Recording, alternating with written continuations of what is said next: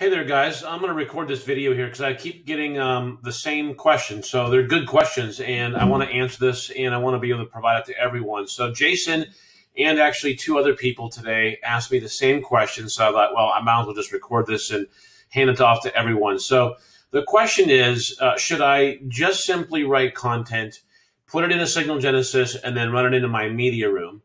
Or should I have a blog article and a press release, and if so, how does that kind of work together? And then also kind of in that same question is a little question about using the sourcing. So I'm going to cover those two questions here. So let me give you guys the best practice, all right? The best practice is that you have a blog article and you do a press release about that blog article, and you use that blog article as the source in the press release. Okay, down at the bottom in step 3, when you go into your one of your press releases, I'm in Jason's account since he just asked this question. We go into, let's just go into the one that's got report available real quick. Actually, I'm going to go into a kind of a demo one here. When you get to step 3 here, you're going to get this display original source checkbox. Yes, check that. Yes, check manually inserted. And then all you're going to do is you're going to take the URL of your media room and you're going to populate that right here. Okay. You could certainly put, if you had the blog article and the blog article is written and the press release is about the blog article, then use the blog article URL here as the source instead of the media room. And that's just really the only kind of minor nuance. If you do have a blog article, which is the best practice, okay?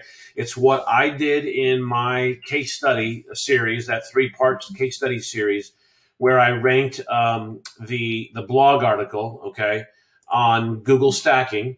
I ranked this blog article in the first spot across many different keywords in less than 70 days.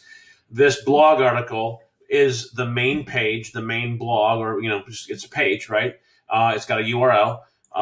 It's the main page that I wanted to rank for a set of keywords. And so I wrote the article on the blog, assigned it to the category that I wanted it to be in, white label SEO. Google Entity Stacks is the ultimate, permalink or slug.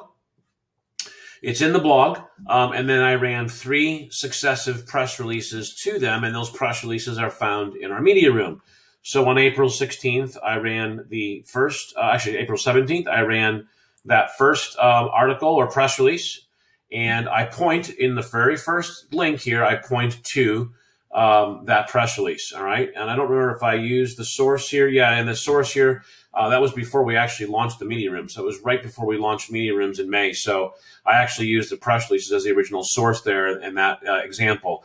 There's no one right or wrong way exactly to do this, and I would definitely recommend that you experiment.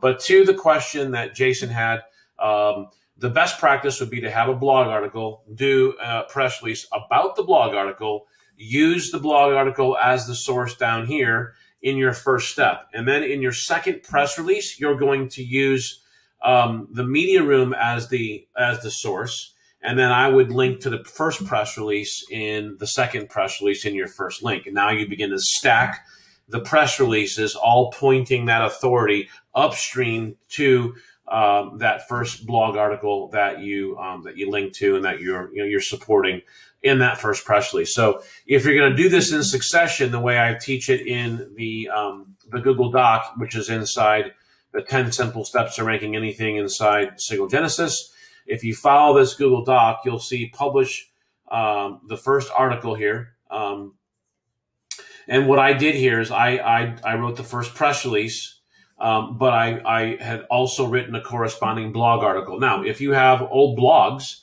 on a blog and you want to revive them, repurpose them, then by all means use those instead of writing a new one. In this case, I wrote a completely new blog article and then began my press release stacking in succession here, which is the 1, 2, 3, 4, 3 to 4 press releases in succession over every 3 weeks until you get your rankings that you're looking for. Obviously, this can also be applied to a G&B listing. Just put your G&B listing it links into the blog article and into each press release so that you're running that relevancy and that prominence and that authority, not only to the page, but also to your G&B listing. Just make sure the G&B listing has a do follow and your blog article has a do follow, or in the alternative, that your blog article is actually used as the source. Okay, so if I go back to I believe in the second and the third press releases that I did, I used the media room here as the actual source here, which is what you see here. And I linked to my blog article within the actual body of the article. Usually it's the first link or the last link that are do follows the way I do it. Again, there's no right or wrong here, guys. This has been experimentation. What I've done here is encapsulated a couple of years of really experimenting and finding out what works the best. But you can certainly use your blog articles and then do a press release about them and then either link to the blog article in the first link or use it as the actual source link as well down here. And you could just do that each month. Just do a blog article, do a press release about the blog article, and then use the source link, use the blog article URL or permalink as the source link here. I did this here in a succession in a press release stack. Okay, so that's what's being done here. If you just do it 1 month over 1 month over 1 month, and every month you're just doing a blog article and a press release and using the blog article URL as your source link, that's a perfectly fine strategy as well. Just kind of experiment and do different things. I definitely like to use the media room because the media room, obviously, these stories are all integrated and linked with the news sites. We've got, Google Map integrations here. Okay, you already got this in here. So, these integrations are nice and they're great for clients to see these as well. So the media room is a really nice deliverable, also with great signal generation and news integration. So there's a lot of things happening underneath the surface that are when you have an article launched through Signal Genesys and into your media room. But most certainly, you can use any blog article and use that as the source URL. You could use a page. You could use a service page as one of your source URLs and drive a press release stack to a service page. You could use a location page as a source URL and then drive a press release stack to a location page. So there's many different ways to do this. Just substitute the blog article URL for a location page or an inner service page or something like that. You could do it to a podcast. You want to make a podcast rank for a certain keyword, have the podcast page, do a press release about the podcast, use the podcast page as the source URL in that first press release, and then do another couple press releases over the next 3, 6, 9 weeks. And then stack those press releases and keep linking to that podcast page as well. And you'll just watch the rankings rise for that podcast page. So you can basically do this for any page you want.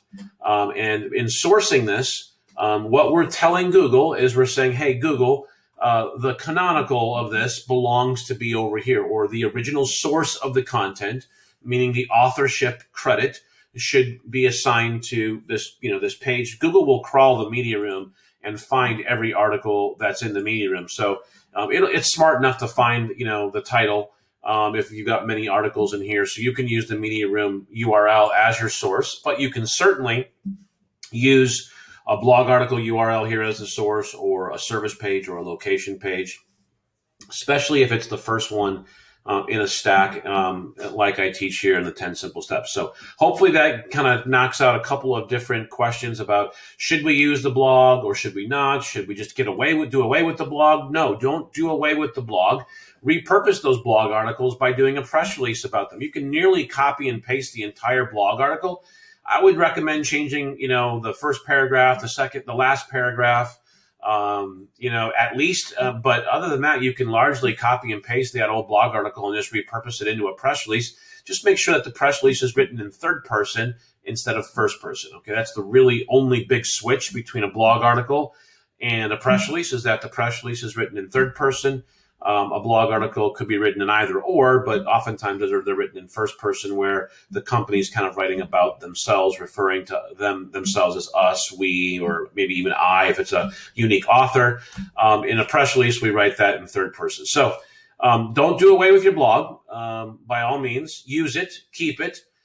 It's got value. Repurpose the blog articles. If you've got old articles there, just repurpose them and power them up by doing a kind of a quick spin on that with a press release, and then run it through your media room and use the blog article as your source URL if you want. And then if you want to include that as part of your monthly strategy, where you do a blog article and then you do kind of a corresponding press release about the blog article, that is a great best practice. It's not required, but it's a great best practice. And I'll leave you guys with that. Have a great one.